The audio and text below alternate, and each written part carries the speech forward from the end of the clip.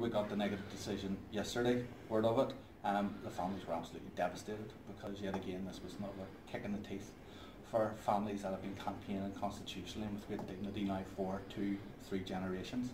And to be knocked back in such an ignominious way as well, and after such a prolonged period of time that the Attorney General took looking at this case, was also quite devastating as well, because the families have spent the last couple of decades gathering evidence themselves. We couldn't rely on any police investigation or any other statutory body to do that for us, and yet to have this decision at the end of it that there was no new evidence that the Attorney General could rely upon was quite hurtful. And had you been hopeful that he would agree to a fresh inquest?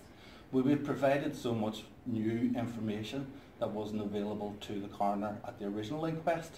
So to be honest with you, we expected that it was a complete shoe-in.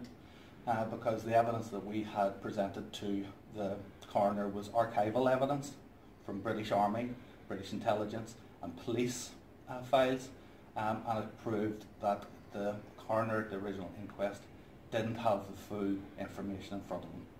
So what next, Ciarán?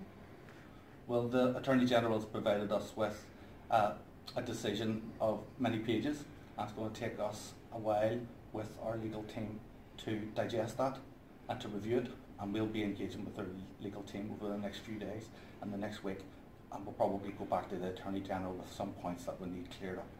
But the family still want to fight for that justice in the long term? The ongoing campaign for truth for the McGurk's families has only got stronger because of the negative response that we got yesterday.